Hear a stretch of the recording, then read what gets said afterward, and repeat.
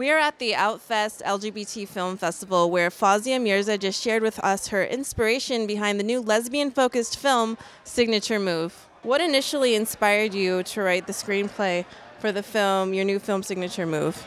I am inspired by the people I know in my life, my own experiences, and the things I see. So the relationship between a Muslim woman and a Mexican woman was inspired by me actually falling in love with a Mexican woman in the city of Chicago. She's now my ex, but don't worry, we're still very good friends.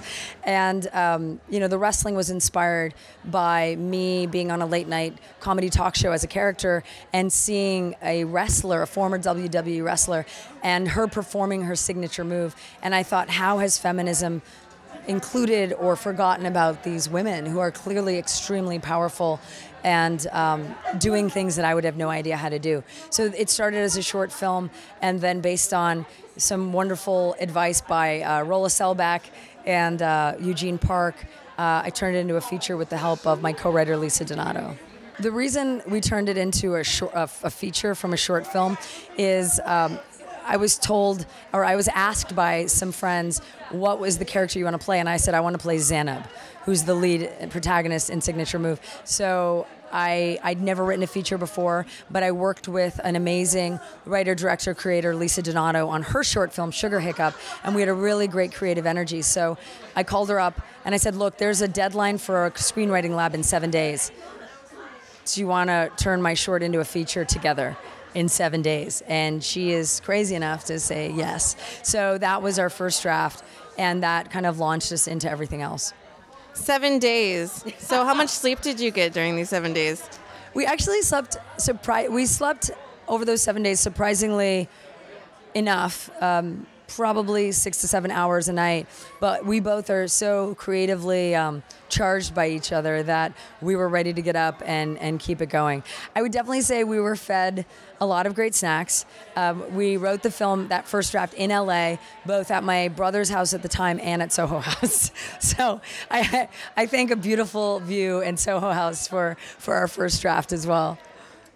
What was it like playing Zainab? Zainab is a really fun character to play. She's inspired by part of my life, but she's also a character who is an attorney and is smart, but also kind of awkward and imperfect, the way most human beings are. She doesn't fit the idea of the model minority that's often seen in a lot of mainstream shows and movies. And I'd never wrestled before, so it was so fun to get to explore that aspect of something kind of fun and insane and beautiful.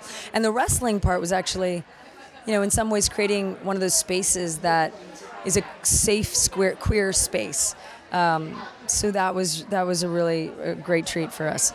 That's really interesting that you learned that wrestling is a safe place for LGBT people. What did you do to prepare to wrestle in this film?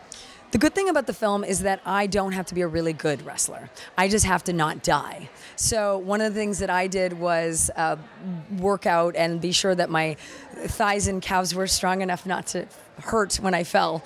And I worked with a trainer, and then we had a great stunt coordinator on set, Christian Lidke, and he coordinated all the stunts and all the wrestling moves, and then we had some body doubles as well. So even though I did all the moves, I was never actually slammed down to the ground because I might have died. And that would kind of suck to say, well, we can't finish the movie, Fawzia's gone. So really the preparation was being safe, which is kind of a great thing for all of our lives, I think, in all contexts. This is Lily Koo with AfterEllen, the pop culture site that's been playing for your team since 2002.